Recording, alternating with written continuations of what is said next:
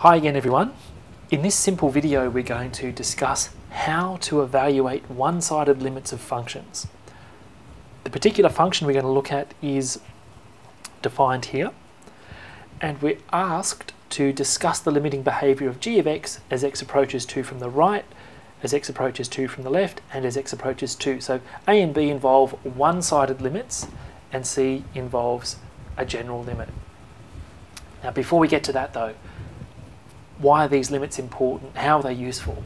Well, the limit of a function as x approaches some number a, if this limit exists, describes the function's behaviour near the point a. And this can be important information, for example, in modelling phenomena, where knowledge of the limit enables us to make precise predictions about the state or the behaviour of the phenomena under consideration when x is close to a. Anyway, let's build our intuition a little bit and consider the following example. Here's our g of x. Discuss the limiting behaviour of g near 2. So the first thing we flag is that g of 2 is not defined. So essentially what this question is asking us is, how does g behave near this point, even though this point's not in the domain of g? Okay, well, firstly notice that we've got an absolute value sign in our definition of g. So let's remind ourselves what the absolute value really means, and it's defined in the following way. If z is a number, then the absolute value of z is defined as z if z's greater than or equal to 0, and negative z if z is less than 0. So what this means is, if the expression inside the absolute values is non-negative, then you just remove the absolute values. If what's in the absolute values is negative, then you remove the absolute values and put a minus sign. So we're going to use that information to simplify g. So the basic idea of my solution here is to simplify g as much as possible by removing or simplifying the absolute value sign and then taking the limit. Okay, so let's consider g. Now the first thing I notice, I can actually factorise the expression inside the absolute value signs, and I can factorise it in the following way.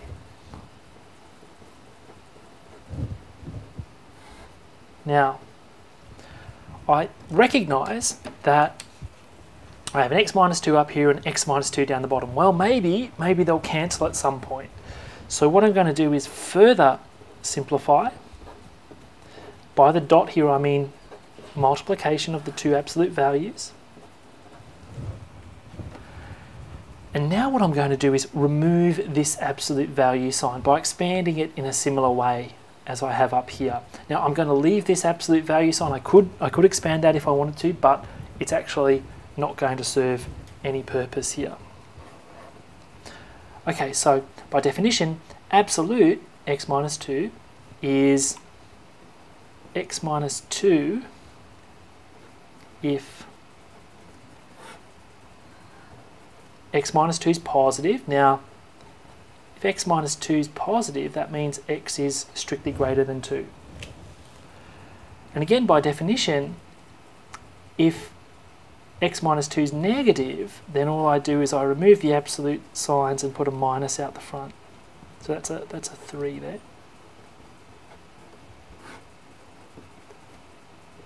Now, x minus 2 is negative when x is strictly less than 2.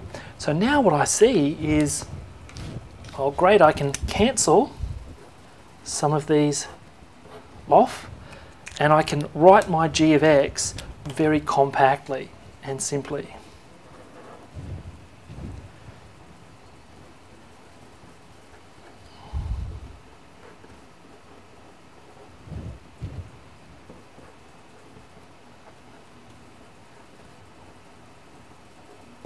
Okay, so now I've simplified my g of x as much as I need to. I could expand those as well, get rid of these, but it's not really necessary for this problem.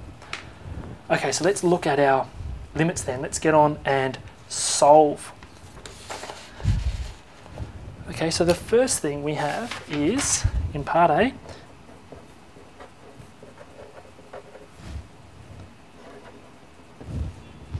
limit as x approaches 2 from the right. Okay, so let's go back to our simplified expression for g. Now, as x approaches 2 from the right, it means x is strictly greater than 2. So this is the correct definition of g on this interval.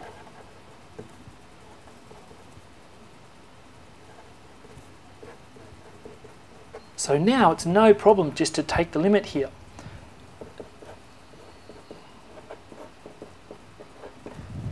Okay, in part B, we're asked to calculate the limit here as limit of g as x approaches 2 from the left.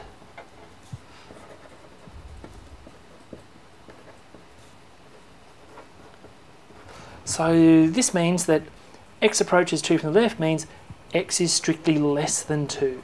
So this would be the correct definition of g for this region.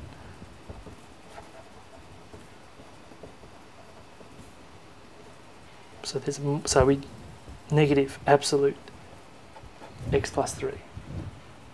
Okay, so this is just going to be similarly up here. We get minus 5. So the last question is, what is the limit of g of x as x approaches 2? Now,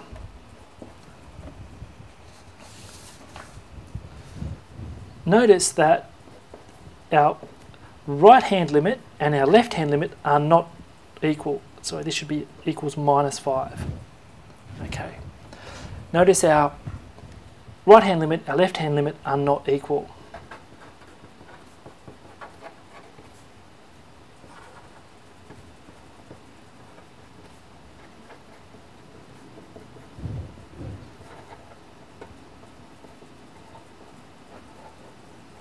So by definition,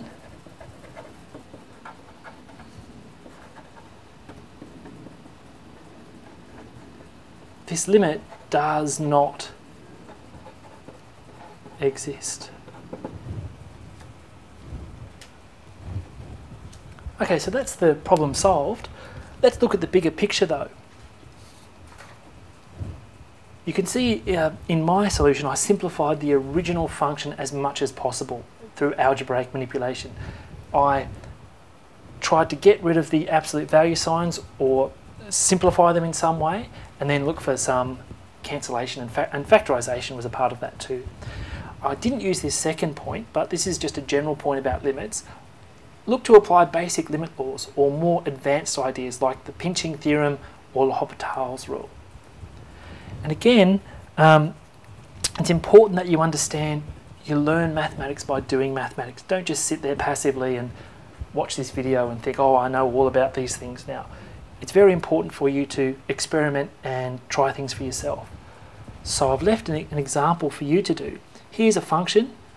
Discuss these one-sided limits and this limit here.